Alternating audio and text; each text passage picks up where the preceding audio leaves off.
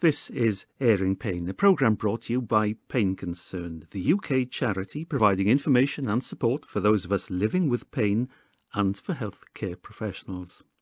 I'm Paul Evans, and this edition of Airing Pain has been supported by the Agnes Hunter Trust. A carer or family member who's really supportive, understands what they're doing, can really help that person.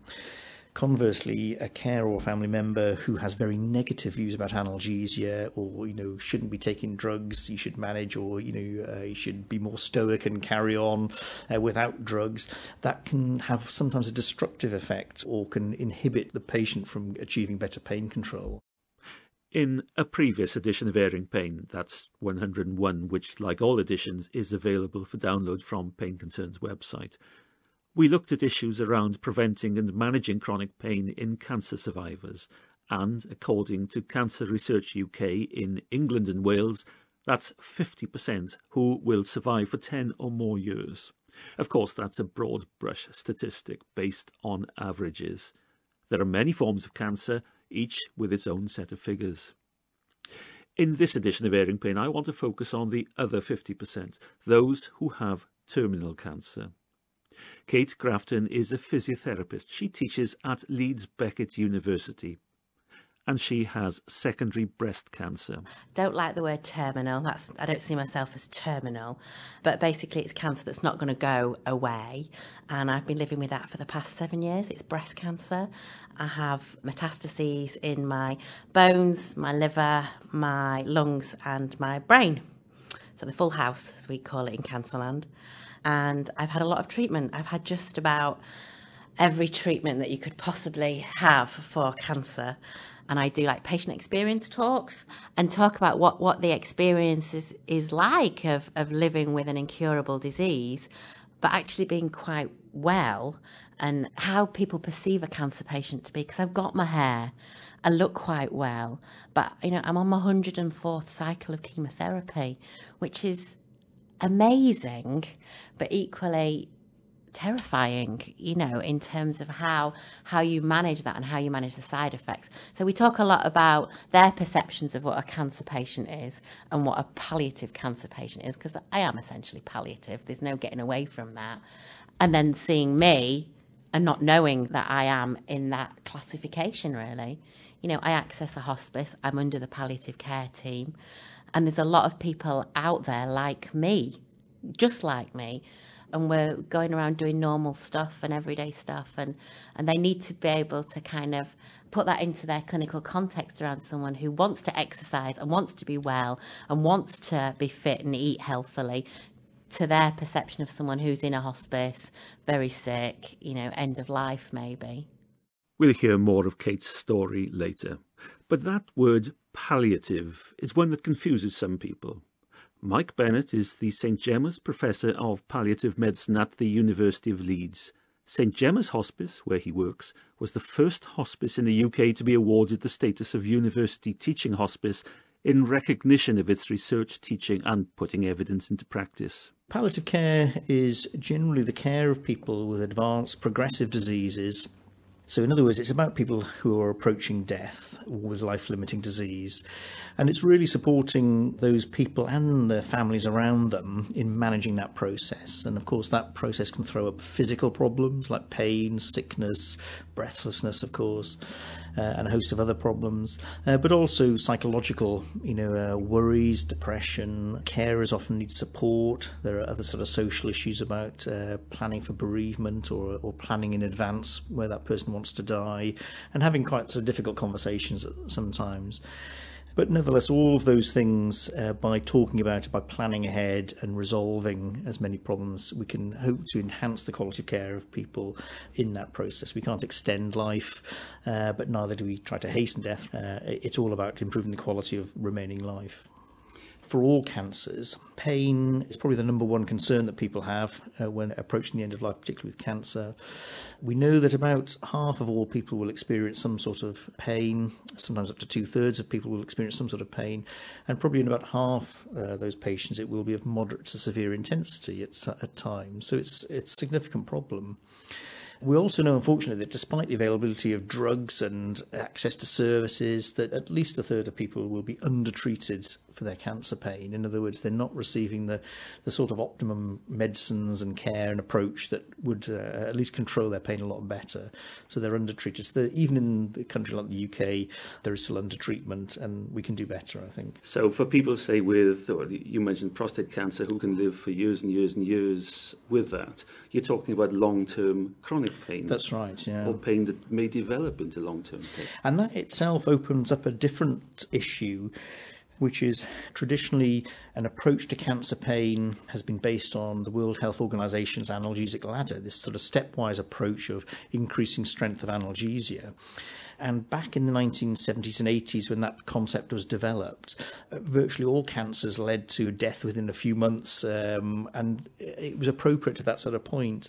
But increasingly, when some people are living for years with bone disease or liver disease from their secondary spread of their cancers, the idea that long-term strong opioid treatment is correct for that group of people is being questioned now. So opioids are safe and appropriate medicines for relatively short-term periods, for weeks and months, but maybe not so for people who are facing many years of chronic pain. And certainly outside of the cancer context, the idea of long-term treatment with strong opioids, I think that the medical profession is moving away from that, really. I think because of the long-term effects of opioids on immune system and hormone imbalances, but also the growing research that suggests that long-term over many years, opioid treatment may not be associated with improvements in quality of life, and actually it's probably safer to be without them, I think. There's always a trade-off between whether a patient would want as much treatment to just relieve the pain completely and will trade side effects like drowsiness or put up with lots of burdens of treatment in order to be rid of the pain. Whereas at the other extreme, some people don't want anything that's going to make them any sense of drowsiness or tiredness or affect their activities of daily living, and they will put up with more pain in order to avoid burdens of treatment or side effects of treatment. Most people, of course, sit somewhere in the middle, and it varies as well. There are some days that people want to sit on the settee and just be a bit more tired to be relieved of their pain. Other days people want to be more active, and so will take fewer medicines or lower dose in order to put up with more pain, in order to be more active and get to the shops or see their grandchildren, for example. It's that balance of whether the treatment is worse than the condition, yeah, and how you make those decisions is very, very important. Exactly, and I think some of that's about understanding what's important for the person in terms of what are their goals, what are their expectations as well. So setting expectations, firstly, about control of pain before relief of pain. We all want relief of pain, but actually trying to bring better control of the pain is the first sort of step. And so setting expectations around that initially, and actually thinking, well, what might better control look like? And if that allows a person to move around their house a bit more easily, or sleep, even just sleep more comfortably at night, breaking down those goals into small steps is a way of ensuring that you might realise those goals more quickly, as opposed to saying, well, let's relieve pain completely forever. That's very unlikely to happen in many situations. I haven't had that many symptoms from my actual cancer. I wouldn't have known on diagnosis that I had cancer everywhere. I was diagnosed secondary from the start. So in terms of symptoms, like brain mets, no symptoms at all. The classic headaches and blurred vision and all of that. And I've actually had brain mets from the start. So I've lived with that for 7 years now. But they're my least of my worries. Now, some people say that the cure is worse than the disease. Does that ring a bell? It does. And some of the treatments have been more, what word do I want to use? Challenging. Let's go with challenging, shall we? Than others. Chemotherapy for me, it's pretty much been oral chemotherapy. People perceive it as an easier chemotherapy because you're not having to sit and have intravenous drugs and you don't get as much nausea and as much diarrhea. You get some, but it's actually a longer term. So they put you on that to try and keep you weller for longer, really. The brain radiotherapy was horrific, really horrific, and it affected me personality-wise for quite a long time afterwards. I became very sweary and quite aggressive, and team meetings were really fun, actually. It was quite fun, wasn't it, Mark? And that wasn't that kind of person who I am. And that was very noticeable to other people around me. Physically, not many effects at all. But psychologically and kind of personality-wise, that was really challenging to go through that. The bone mets were very painful. My spine actually fractured, pathological fracture, and I ended up having spinal fixation, and that's left me with neuropathy. And they're not awful, they're just irritating, I think I would say. Irritating. That news, you have cancer, or your husband, your wife has cancer, must be up there with about the worst pieces of news you can have. Psychologically, that drags people down as well, before they can make a decision about the pain. A diagnosis of cancer is clearly a bad news conversation. A number of cancers can be cured or put into remission, but that's something that you won't know until time passes, really. At that moment when you've been diagnosed, I think the world crashes in at that point, I think. So trying to cope with that existential threat, that you might die or, is a significant blow. Because what we're asking people after that is to, feel in charge or in control of their symptoms. And actually, that's probably a situation where it's very difficult to obtain that when you're feeling that my very existence is threatened. How do you help people regain control of their decisions, of their lives? I mean, all these things are in parallel, I think, but providing important information. So actually, what does this mean? What's maybe the prognosis? What might treatments offer? What are the likely chances of improvement? So just trying to help people orientate with a bit more information. I think alongside that, trying to understand their fears and concerns, talking that through. Sometimes those fears are very rational and appropriate. Sometimes they're irrational in the sense that they're very unlikely to happen, or it's an exaggerated sort of fear based on, what we think is, from a professional's perspective, about how their disease is likely to unfold. Alongside that, helping people maintain their daily activity, helping people to socialise, keep moving, if they're struggling to get out of bed. It's all about normalising things as much as possible, I suppose, and helping people function or get back into gear for a period of time. And the person with cancer, the family, the spouse, the sons, the parents, they can be an important part of the team. One of the philosophies of palliative care and healthcare in general, I think, should be that it's very difficult to isolate a person outside of their social network, their family support. So we see people as sort of parts of teams and units, and it's the family unit that we're trying to support. But we know from lots of research, including in pain itself, that carers or family members, a close spouse or a sibling's attitudes towards pain or analgesia can have more influence on pain outcomes than the patient's own attitudes and knowledge about analgesia. So carers are very influential, for good or for bad, in the sense that a carer or family member who's really supportive, understands what they're doing, can really help that person. Conversely, a carer or family member who has very negative views about analgesia, or, shouldn't be taking drugs, you should manage, or, you should be more stoic and carry on without drugs, that can have sometimes a destructive effect or can inhibit the patient from achieving better pain control. So trying to tackle the family unit, if you like, is probably a better strategy rather than just focusing on the patient alone sometimes. You look like a very settled person. Yeah. What techniques do you use to manage What it? do I use? I really like Kubler-Ross. Do you know who I mean by Kubler-Ross? So she's a psychologist that talked about different stages of the grieving process, but not necessarily towards someone passing away, grieving in a bigger context. And she talks about stages around anger, and I swing very much from denial. I live in denial a lot, to acceptance. And certainly this year I've had to have a lot of surgery and a lot of time off. And I know I've gone through all of those 5 stages. I do quite a lot of meditation. I do mindfulness. I try and eat as healthily as I can, but I don't really buy into all of the superfood things. I'm not a kale kind of girl. That's just not going to be me. I exercise, and I think as a physio background, I think I would naturally probably do that anyway. I get a lot of support from online support groups and from places like Breast Cancer Care, Breast Cancer Now. They run really good support groups. And I try really hard not to let the cancer become part of my life. It is my life. It's me, isn't it? It's part of me. But I changed my thinking on it a long time ago. Instead of trying to battle it and fight it and all of those kind of terminology that they don't work with me, I would say I'm more of a pacifist. So when I visualise my cancer, most people visualise, the chemotherapy going in and kickboxing and, beating the cancer up. When I visualise it, my cancer is truffles. And the chemotherapy is like little pigs going around snuffling out the truffles.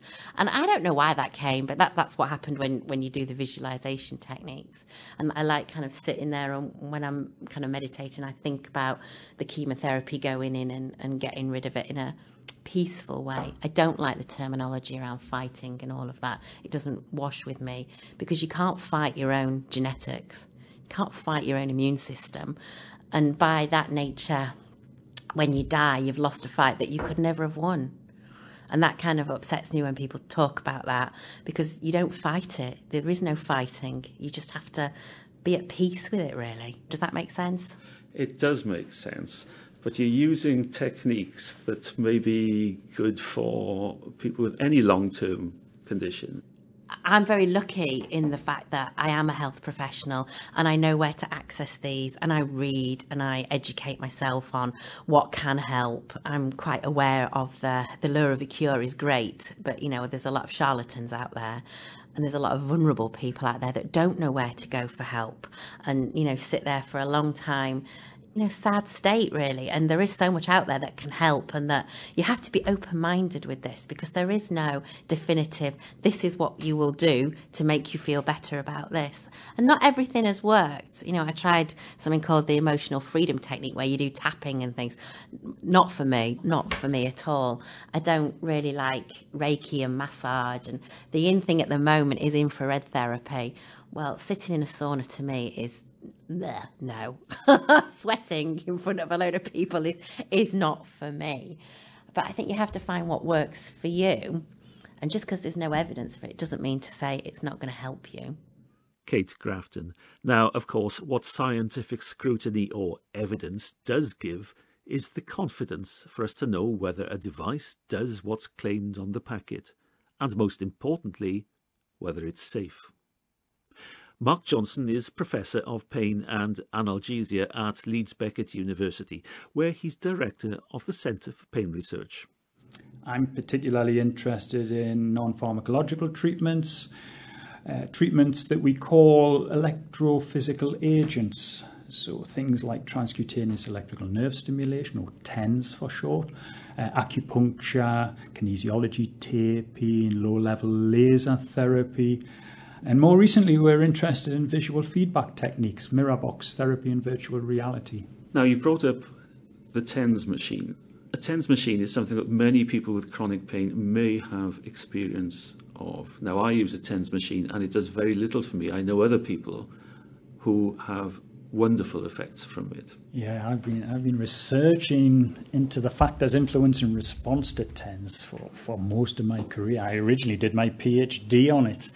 What TENS is a battery-operated device that generates electrical currents that are then passed across the surface of the skin using adhesive electrode pads that you attach onto the surface. And the currents are mild, they shouldn't cause pain. And the purpose of the currents is to activate the nerves in the skin and the underlying tissue. And the nerves that you're trying to activate when you're using TENS are the same nerves that you activate when you rub pain away. So we often say that TENS is used to electrically rub pain away. And the idea is that when you're stimulating those nerves, you get a sensation of tingling, a sort of pleasant pins and needles sensation associated with the currents activating the nerves. And that sensation hopefully overrides the pain that you're experiencing, or perhaps distracts you from it, or it might actually completely alleviate it so that you no longer feel the pain at all. I happen to have brought my own TENS machine with me, and it's about the size of a small transistor radio, very, very few controls on it. I plug little pads in and I get a sensation which is like little pinpricks across my hand or wherever I put it. What I would really love to know is, do I have to feel it? Is it no pain, no gain? Well, it's certainly not no pain, no gain. So one of the things we say about TENS is when you pass the currents through the skin, you should not feel a painful sensation from the currents themselves. That's really important. If you are, you've turned the TENS device up too high. And we've done experiments in the laboratory with healthy human individuals using experimental pain. We've also looked at clinical research that's been conducted. For example, we did a large systematic review which summarised all of the findings of clinical trials. And what we did in that systematic review was compared TENS when the participants of the trials could definitely feel the tingling sensation versus the results of those trials where patients could not feel the tingling sensation. And what we found was if you didn't feel the tingling sensation, then TENS was less likely to alleviate, in this instance, post-operative pain. Similar findings have been shown in systematic reviews for chronic musculoskeletal pain as well. I've got 2 pads across my shoulders now, and what I'm feeling is just gentle pulses going across. Actually, it's quite relaxing. When I turn it up, it feels more of a, well, I can feel it, put it like that. Yeah. It's nice to see you smiling when you've got it on as well. And I think that's important because with interventions like TENS, it's important that the sensations you experience are pleasant. The body likes to have sensations that are comforting to it, especially when you're experiencing something like chronic pain or acute pain for that matter. So the more comforting the sensation, the more likely it's going to be of benefit to you. And that's why we use, for example, warmth therapy, where you might put a hot water bottle onto an aching back, for example, because the body wants to feel safe. It doesn't want to feel threatened. And when a body's really experiencing pain on its own, the body feels threatened. So if you can add additional sensations that make the body feel more comforting, then it's going to feel less threatened. And of course, the key thing about that is when your body's feeling less threatened, you're more likely to move. And we know that movement is medicine. Motion is lotion, as the physiotherapists often say. And movement is tightly coupled to pain. So we like using TENS for conditions where patients might feel frightened to move because when they move, it's painful. Well, if you put TENS onto that body site, you feel the TENS sensation so that when you start to move, the pain is in the background, which then reduces that fear of movement and that avoidance of movement. So what's going on? This current now is going from one shoulder to the other. Is this diverting your attention away from the pain, or is it physically doing something? It is physically doing something. We often say that TENS closes the pain gate. I don't know if you've heard of that term before. The term closing the pain gate is really a metaphor to describe stopping information about tissue damage and harmful events that occur in our body, stopping that information from being transmitted from the site of, for example, tissue damage to the brain. So it's preventing the onward transmission of those pain-related impulses. They're not actually transmitting pain, though, because pain is a construct of the brain. We often say no brain, no pain. But there are nerve impulses that are being sent along pathways that are taking information from noxious events that might be happening in or on the body and tissue damage that might have already occurred in the body. So what TENS does is it prevents that onward transmitting of noxious information by stimulating the touch nerves. And the touch nerves, when they send their information along a different pathway to the pain-related information, when that information gets into the central nervous system, it prevents the onward transmission of the noxious information. So less information gets to the brain about noxious events, which hopefully alleviates the person's pain. Now, one thing about people with chronic pain or anybody with a long-term illness, sometimes they get desperate to buy everything that's going because nobody sells anything less than the perfect cure. I brought a couple of electrical things along with me. One of them is, I'm not going to tell you what it is, but you tried it for the first time earlier. So this was a transcranial electrical stimulator. So it generates electrical currents. They're slightly different in their properties than the currents that are generated by TENS. And the currents are actually passed across the earlobes. So you have one electrode on each earlobe. And when you turn the device on, you don't actually feel a tingling sensation in the same way as you feel a tingling sensation with TENS. But when I used the device, what did happen was I felt a bit of vertigo. So the currents are being transmitted through the earlobes and then into the tissue around the ears and potentially into the brain itself, although I don't know whether that's actually reaching the brain because I don't have a cathode ray oscilloscope to detect where these currents are being delivered to. But it produced a vertigo type sensation for me. Now, I'm interested and have always been interested in these types of devices. I call them TENS-like devices because they're passing currents across the intact surface of the skin, but they're not using the same types of currents as TENS and they're not applied in the same way as TENS. And the challenge, I think, for patients is trying to determine, well, which of these other devices may be beneficial for their particular condition. I'm quite sceptical, I have to be upfront about this. Sceptical because there's not much evidence that's been produced on the clinical effectiveness of these devices. That's not to say that they may not help you or your pain, but we don't have sufficient research to make judgments about whether they're helping your pain. But I think secondly, I'm sceptical because one of the challenges I think for patients and for practitioners for that matter is trying to select which treatment is more likely to have a beneficial effect compared with other available treatments in your toolbox or available over the counter or the internet. And I think that's quite hard to make judgments on. I would always go for something where there is some evidence to support effect, where the device perhaps is relatively inexpensive, where there's definitely no harmful effects from the device, and where you can administer the device yourself and it being relatively easy to use.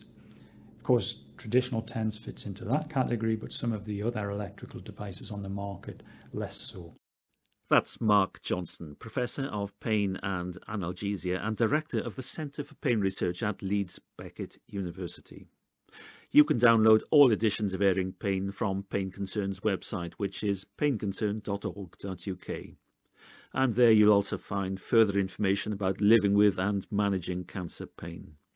Of course, backing up what Mark said there, we in Pain Concern believe the information and opinions on Airing Pain are accurate and sound based on the best judgments available. You should always consult your health professional on any matter relating to your health and well-being. He or she is the only person who knows you and your circumstances and therefore the appropriate action to take on your behalf. And if we or Mark still haven't convinced you on the importance of getting expert advice, here's Kate Grafton to finish this edition of Airing Pain. It's interesting, the support groups. There's 3 or 4 of us on there that are come from a health professional background. And a lot of people come to us and say, what do you think about this? And it's not for me to tell them what they should go away and do. But some things you have to say, actually, if you're getting that advice, is that person qualified? Have they got some knowledge of this? Or are they just trying to rip you off? And I always say, go to a qualified dietitian for food advice. Speak to your oncologist, speak to your breast cancer nurse and get some proper advice. I love my oncologist. He's mad. He's completely, and he's on my wavelength totally. But he laughs at me when I say I'm doing this. And I'll go, there's no evidence for that. And I'll go, yeah, but it makes me feel better. And he's like, well, okay, as long as it's doing no harm, I'm not going to say no. And I will say to him, I'm not asking you for permission. I'm telling you I'm doing it, And he looks at me as if to say, but I would hope he would trust me enough to know me well enough now that I'm not going to do something stupid that's going to cause me any harm. I'm not going to sit and take, black kosh ash or some weird homeopathy that's going to interact or do nothing to my chemotherapy, because I'm educated and sensible enough. But there are a lot of people out there that aren't educated and aren't aware of that.